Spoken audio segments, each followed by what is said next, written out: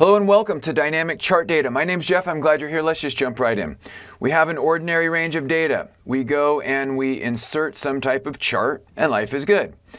Now, what happens if we change the values? Well, if we change the values within the original range, the chart is updated as expected. So for example, if we change this to 100,000, that is reflected in the chart. So that is dynamic data.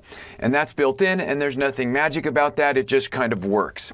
What we're talking about in this video is what happens if we add a new row or a new data value. For example, admin assistant 43329, hit enter, and that new value is not reflected in the chart. And that's what we're going to address in this video.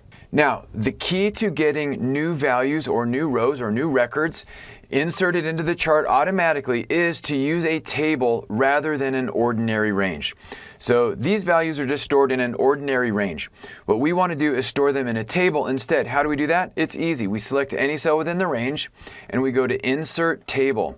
Excel is going to ask us to confirm the range, and if our table has a header row, which ours does, so we just click OK.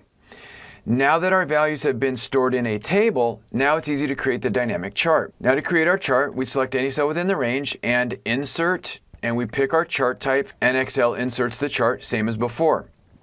And just like before, if we were to change any value that's already in the table, the chart is updated accordingly. But this time, when we add a new value or a new row or a new record, for example, admin assistant 43329, enter.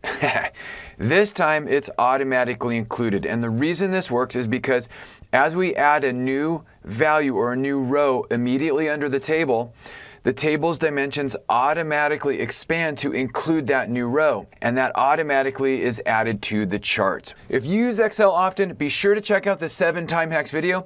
This is a collection of 7 time-saving techniques that I wish I knew years ago. And that's how to create a dynamic chart data source in Excel. Hey, hopefully this helps. Have a great day. This video is a production of Excel University.